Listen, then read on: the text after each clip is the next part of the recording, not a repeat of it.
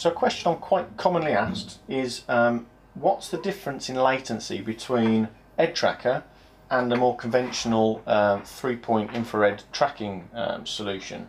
This is a homemade 3-point infrared LED emitter, very common kind of design used by EDTracker and EDTracker.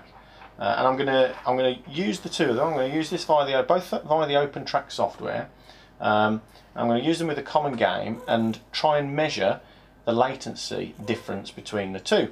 Now, how on earth am I going to do that? Well, the method that I can think of that I can actually do here at home is I'm going to use a separate camera to this one. I'm going to set this one up pointing at me and the screen at a low resolution but a very high frame rate. So this is going to record at 120 frames per second. And I'm going to capture both my head and the screen in game, and then we can look at the video footage afterwards and measure the delay between my real head moving and my in-game head registering movement. Yeah, and the number of frames it takes for the one to catch up after the other is some indication of the latency, the lag between me moving and actually registering in game. I'm going to do it like for like, so the same game, same version of the software, same computer. I'm not going to change any settings in EDTracker. We're also going to turn off all the filtering in EDTracker so that I don't get any introduced delay or lag from software.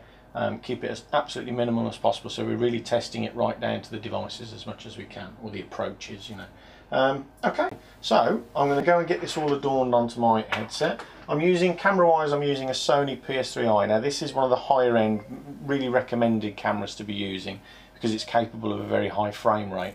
If we were doing this with a cheapy 30 frames per second webcam, this really would come out pretty poorly. So I'm giving it the best opportunity I can. I'm going to run this camera at 75 Hz, 640 by 480 to keep that refresh rate up and get the resolution and the refresh rate as good as we can get. Okay, right, let's get that set up. We've explained what we're doing. Let's make a start.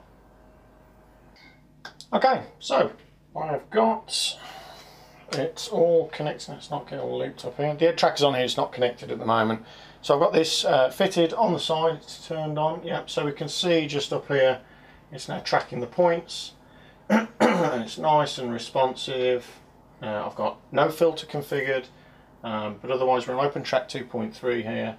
I've got EDTracker Simulator up. I mean, the same results apply to any game, obviously, as long as we're just consistent with testing in the same game. I've got this camera here, hello, recording at a pretty crappy resolution, but a very high frame rate. So let's don this headgear. Let's just recenter ourselves. Okay, and let's go in game. Now I'm just parked up somewhere here in the truck. It's not about moving and gameplay and stuff, so ignore the jitter. This is because we've got no filter turned on, and it does highlight an issue with the point tracking solution, that it does require a lot of filtering, and that's only going to worsen the latency anyway. But no filtering, it's a little bit spotty and jittery, but you know, we can see the movement mapping there. Yeah, and it's pretty good. It's pretty, you know, it's responsive enough, I guess. But how responsive is it? So what I'm going to do is, let's just recenter absolutely again. I'm going to do some movements to left and right as quick as I can. Like this, we can, as soon as we start seeing my head movement, we can measure later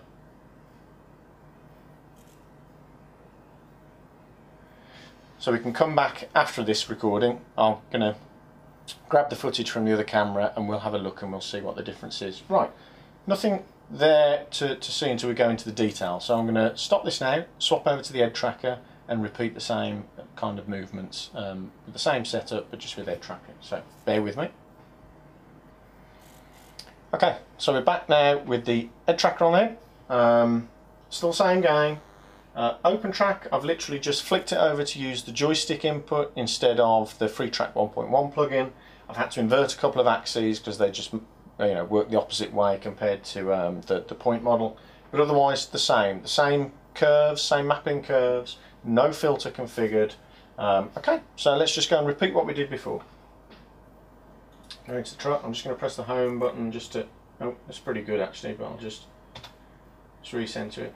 So you can see it's all working. So I'm just going to do the same thing. I'm going to look ahead, and then I'm going to flick to the right, flick to the left, flick to the right, flick to the left, flick to the left, flick to the right.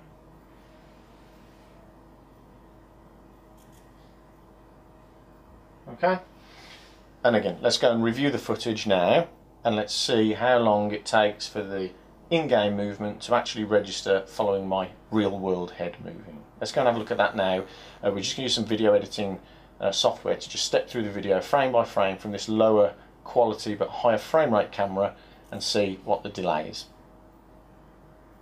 Okay, so we're going to go through this video. I'm having to use AVI Demux on Linux here because Adobe won't do 120 frames per second, the version I've got, but you can see I'm stepping through the raw footage here, and the frame number is down here in the left, and we've also got the time code here. So the idea is that I'm using this footage to find a point where my head is doing one of the moves off to the left or the right, and then we're going to, let's find one first. There's one there where I'm just flicking to the right, so let's just play that through. We're just looking for when my head starts to move to the right. There it is. Okay, right. So you see my head's moving. I'm going to back this up now, frame by frame, until my head's back at the straight ahead position. So when it's not moving anymore. So still moving there. There's about. There we go. Bring it forward again.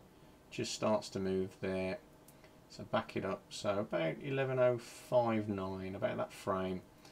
Now if here, what we're going to see here, this is our current frame, 11:059. Now I'm going to watch the screen. I'm going to step it forward until I see movement on the game screen. So you see my head starting to move, but there's nothing happening in game yet. Yeah. So as I step it forward, there we just start to see the game footage move. Yeah, the head moving game on the truck.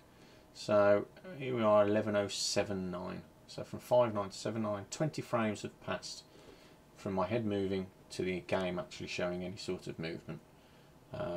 Okay, so we've got an idea for. I've gone and checked some other ones as well. So I know that up here at 12:938, I start some head movement there. It's just something I looked up earlier, and again we can step through that and just verify. And I think there we get slightly fewer. We get 17 frames difference between that and game movement. So you get the idea. So that's it with the infrared setup. Now let's go over the EDTracker footage. So same procedure again. Here's the footage from the other camera. Let's find somewhere that we know is good. Looking for some suitable head movement. Play from about here.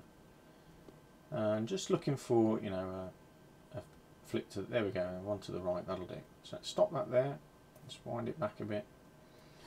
And again, stepping through frame by frame. So we need to come forward from this. It's going to be around here somewhere. So watch my head, still at the moment, and we're looking for the bit where it starts moving to the right. There we go. Okay, starting to see movement now. So I'm going to back that up. So I'm back pointing ahead. There we go, about there. There, I'm just starting to see movement there of the head. Okay, so 21190 is the frame count there. Yeah, near enough. Maybe 21191. Yeah, just there. 21191. Okay. So from there we're going to move forward now. We're watching the head's done. We're going to watch the game footage now. So we're going to step forward and we're looking for some movement in game. There, it's just starting to see some pixels moving on the screen. There. So what's that? That's 21203, I think. Bang there, yeah, just starting to move at 3. Okay, so there we go. Frame is 21203. So we've got 21191, so that's 12 frames. 12 frames of difference with that.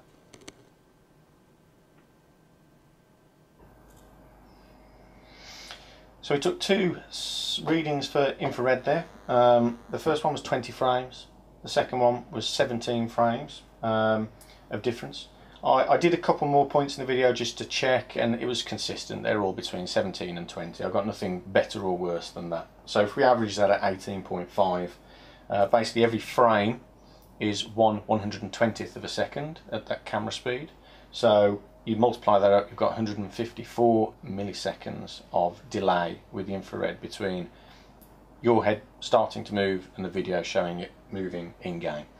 154 milliseconds. Then we flipped to EDTracker. We took two readings there.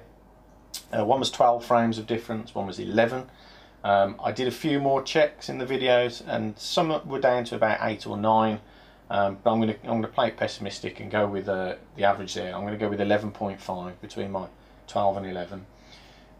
So again, if you multiply that out, you get 96 milliseconds of delay. So 154 down to 96, 60 milliseconds quicker, or a 40% improvement. Does that really mean anything? We're talking milliseconds here. Is that noticeable?